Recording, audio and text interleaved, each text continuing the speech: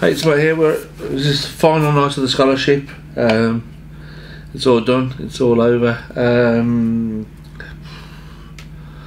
What an amazing 3 weeks. Just really, really special. Enjoyed it so much. Anyway, what can I say? Today we didn't get to do any actual sort of syllabus flying because the aircraft that I've been flying for 3 weeks had come to the end of being used for 100 hours and needed to be looked over by a mechanic and had its oil change and various checks and various sort of safety procedures performed on it. I'll put some pictures up. I mentioned it in yesterday's blog. I also didn't get to do any study last night, so I didn't get to finish reading the air law, and I didn't get to do the exam today. And again, to do solo, I've got to pass air law. I can't go in the air unless I've qualified at least the basic standard of air law. You got to know a few things about what you can and can't do legally before you're actually allowed to go up on your own. And so I haven't done that. I'm going to try and do that tonight. I've got about 45 pages left to read, which is it's not the most thrilling storyline you've ever read in a book, I can tell you that. But you have to know it, and it's definitely it's, you know, you definitely sort of, you could put people in danger and endanger yourself if you don't know the air law. So it's got to be done, and obviously, so I will be doing that. Hopefully we'll do that. So we'll do that exam tomorrow. I might get another flight tomorrow. The Yankee Lima is ready. The Cherokee I've been flying is ready to fly. He's had a new oil change and has been given a clean bill of health. Earlier today we went up in the Piper Arrow.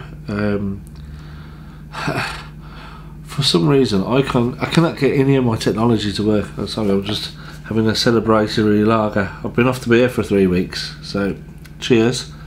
I'm having one or two.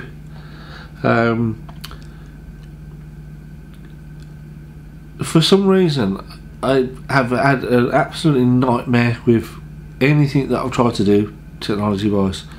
I've got two computers that won't do any work. I've got hard drives that sort of wouldn't talk to each other. I've got cameras that keep turning themselves off or recording the wrong thing or just doing stupid stuff. I've got camera mounts that won't absorb vibration in the aircraft. I've got camera mounts that fall off whenever you put them on anything, so as soon as you put them on something they fall off. And today I bust out the video camera and I've got a fancy microphone that just won't work with anything. It's got this irritating buzzing sound that keeps coming back, and I can't work out why. Sometimes it does it, sometimes it doesn't do it. It's just annoying. Change batteries, change leads, you know. Sort of 1 minute it works, then the next minute it doesn't work. Rode microphone, never buying one again. Gonna ditch it on eBay as soon as I possibly can. I hate the thing. I mean, it's on there now, and hopefully it's recording this. But anyway, so we got the camcorder out and recorded some good footage in the Arrow. No sound. Why? Microphone works all day perfectly. Great. With the exception of the odd video I shot earlier, all day, and I'm checking every video I'm doing. I'm checking what's the sound like, what's the picture like, is this working, isn't it? As soon as we get in the aeroplane, bzzz, no sound. Oh, excuse my French. Unbelievable. Just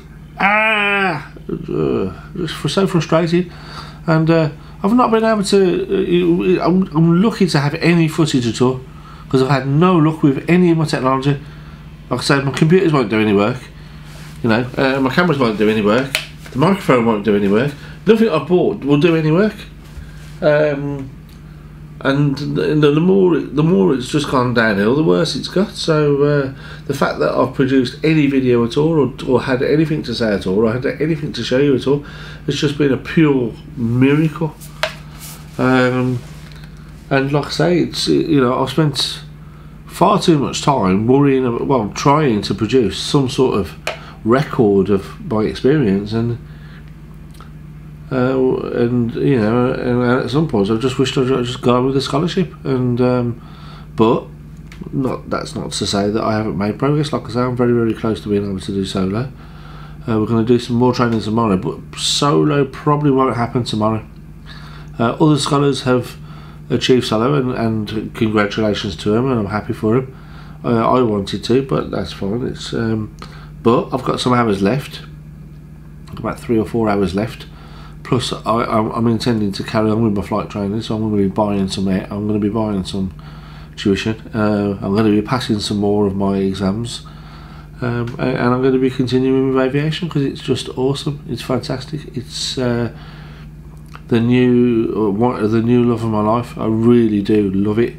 It's tested me to the limit. It's pushed me, and I just love it up there. And I can't imagine not having at some point in a week up at 3,000 feet, or some point in a month up in the air at 3,000 feet, with the freedom that gives you. I mean the first advantage of being up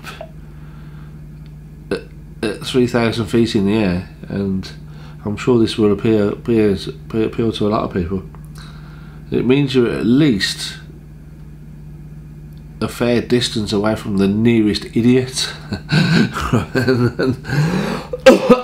It's good to get away from idiots occasionally, you know. So, and there's plenty of idiots out there. I think we can all agree on that. So, to be up in the air and a couple of thousand feet away from the nearest idiot is pretty refreshing. That's escapism. That is the definition of escapism, all in itself. So. And I'm sorry if that's not very politically correct, but sometimes deleting idiots is a good thing. It's definitely something to be not to be sniffed at, to have a lack of idiots in your vicinity for at least an hour a day. So anyway, excuse me, but anyway. So yeah, so if nothing else, it's worth £200 an hour just to get away from the nearest freak. So that's, you know, one good selling point of aviation. You know, you're not surrounded by freaks all the time. You can get away from the freaks for a bit. So maybe I'm the freak that needs to get away from the normal people. I don't know, but anyway. The scholarship has been amazing. It's been really, really good, and I would recommend to anybody, if you're bored, if you've got no reason to live, if you're struggling and you need something to do that's going to challenge you, then take up flying. Try some flying, because you'll soon find yourself with your hands full, and something to do, and something to concentrate on, and something to get out of bed for. You know, there's definitely something to be said for that. A reason to get out of bed. Well, we're going to go flying today. It's a good reason. It works. It works for me anyway, and that's no bad thing. Okay, thank you to Flying Scholarships for Disabled for presenting me with the opportunity. And particularly Julie Bull, who's always been supportive. Guy, Tim, Nigel, Steve Robinson, Paul Stairs, my mentors, Claire White, who's been a shoulders of crying for time to time, and all the other guys, the Air Cadets, the Scottish Air Cadets. I don't know, I always forget the squadron. I'm sorry, guys. but you've been great, especially at Cromwell. John Griffin at Griffin Aero and Brod and Jan. Griffin Aero has been an amazing experience for me. I really have enjoyed being there and learning that style of flying. And it may have been unorthodox at times and what have you, but it's definitely suited me and the way I learn and the way I like to progress with the things and the way I like to make progress. And although I didn't get to solo, I am after all only at 10.5 hours, so I'm only 20 minutes, well, excepting the flight in the arrow, I'm only 20 minutes over the threshold to solo, which is the minimum. You have to do at least 10 hours, so I'm only there. So to be almost ready to solo and be at that point is pretty decent going, especially for a guy that's sort of limited mobility such as myself. So yeah, to anybody out there who's feeling a bit down and out and a bit sort of sorry for themselves, and you've got a reasonable ability to study and learn new things and pick up some new skills, learn to fly. Thoroughly recommend it. Alright, I'm tired, I'm absolutely exhausted, so it's been the end of the 3 weeks, and so I'm rambling a little bit, excuse that, but yeah, what an experience and what a thrill. And it's going to be hard next week and in the coming weeks to go back to normality and not being able to grab the keys of an aeroplane and take it up a runway and sort of take it up to a couple of thousand feet and throw it around the sky. It's going to be hard not to have that to look forward to on a daily basis. You know, life is definitely going to be lesser without that, but that's not to say that I won't do more of it. I definitely will be doing more of it. Okay, I think I've said enough. Solo's not going to happen. The LR exam might happen. We'll see. I've still got to chunk through the book.